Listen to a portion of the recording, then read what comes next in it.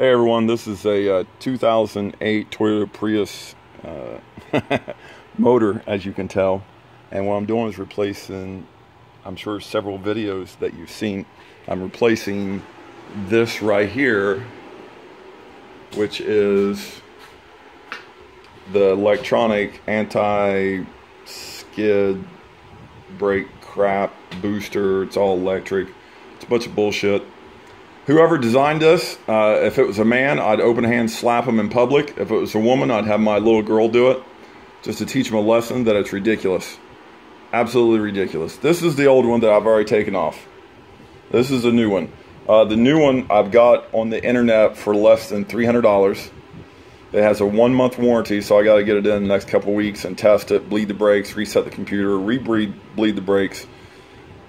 When you do this, the coolant for the inverter has to be drained. No one talks about that in the videos. You gotta drain the coolant.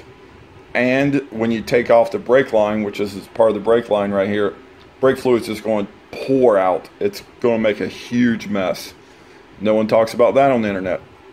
When you get this out, there are so many little connectors like this right here. You can see I got a marker holding it because when I took the brake lines off, fluid just gushed out. So I ran in the garage, got a marker, stuck it in there. If I took it out now, I'm sure it would just drain the rest of the fluid out. It came with the little plugs. I'm going to leave it in, the plugs in, until I get this in because crap's falling all over the place. For whatever reason, Toyota decided to put a weight on the bottom of it, which makes this thing way heavy. The part is, like I said, anywhere from $250 to $1,200 for a new one. If you're a good mechanic or really mechanically inclined, yeah, you can do this. You can do it in an afternoon, no lie. You can get to the point where I am right now. I did it in 2 hours. I took it all apart. I don't know if you can see with the light. Let me zoom in a little bit. The inverter and everything out. I took it out in like 2 hours. Did all that. I'm down to this point. So putting it back in is going to be another big issue because it was so tight getting this in because it's a Y mount. So there's one here,